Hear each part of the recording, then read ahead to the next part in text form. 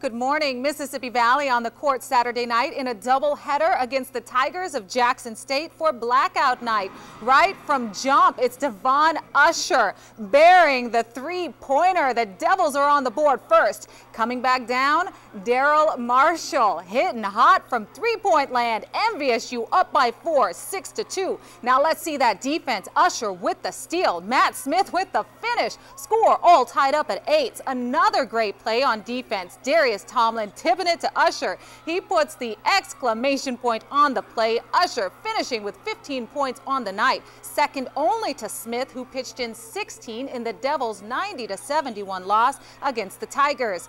The ladies looking for a little revenge themselves. About a minute left in the first half. 37-30 JSU. Check out this ball movement. Christina Clemens to Aaliyah Frank for the finish and one. The Valley is within 5. Coming back from half, Valley stepping up their D. John C. Sanders steal. No look to Frank, and Frank scores again. Sanders killing it on the steal. She racks up 6 of them in the contest. Now I found this pretty comical. JSU fast break. Refs call a foul on the Valley, but take another look. I'm thinking she did that all by herself. Not to worry, though. The Valley bounces right back. Olivia Kennedy nails the three-point bucket, and Mississippi Valley nails the win. Final score on the game, 78-64. Coach Robinson talks a little about the adjustments they made at the half that helped them take the game.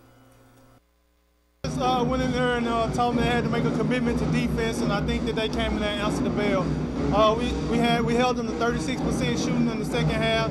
I think our inside play from Leah Frank, Christina Clemens, and Jazz Sanders helped us pull us through that second half. Frank with a game-high 15 points, and the Devilettes winning 7 of their last 8 games. Next 2 for the Valley are tonight as they welcome Grambling State to Itta-Bena. Games start at 5:30 and 7:30. A couple more scores from the ladies on Saturday. Georgia rolling past the Rebels in Oxford. Final on the game, 73-54. More of the same for the Bulldogs. They dropped to South Carolina 58-43. Switching it up to football, Sunday was the second day of the NFL Combine. Quarterbacks, wideouts, running backs, all out there showing off what they got. Although we haven't seen anyone from our Mississippi colleges, there are a few that have had quite an impressive day. Tavon Austin, wide receiver out of West Virginia, one of them, running a 4.34 40 and impressing everyone. Another name of mention, Marquise Goodwin. This guy ran a 4.27 40. Unbelievable. Tomorrow we'll bring a couple of Mississippi athletes as defensive lineman Josh Boyd out of Mississippi State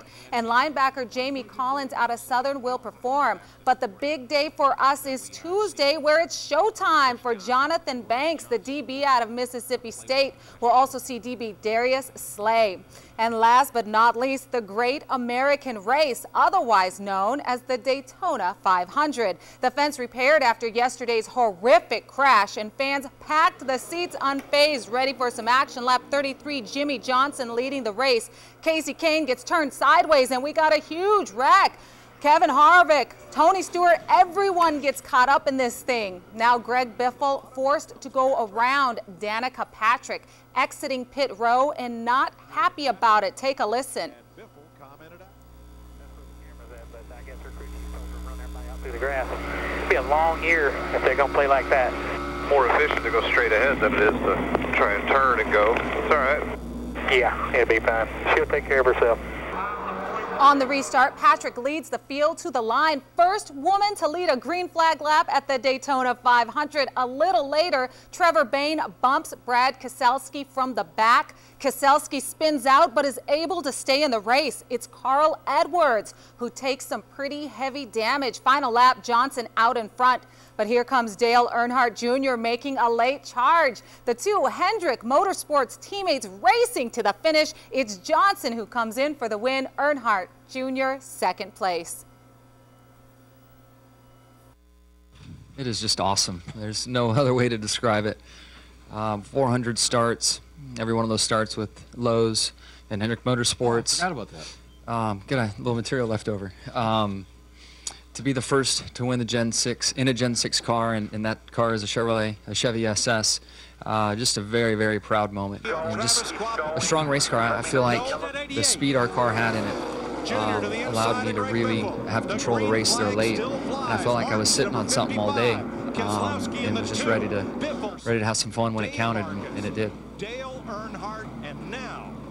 Race in the Nationwide Series in Phoenix at the Phoenix International Raceway. Flag drops at 3:30. That's going to do it for morning sports. Back to you.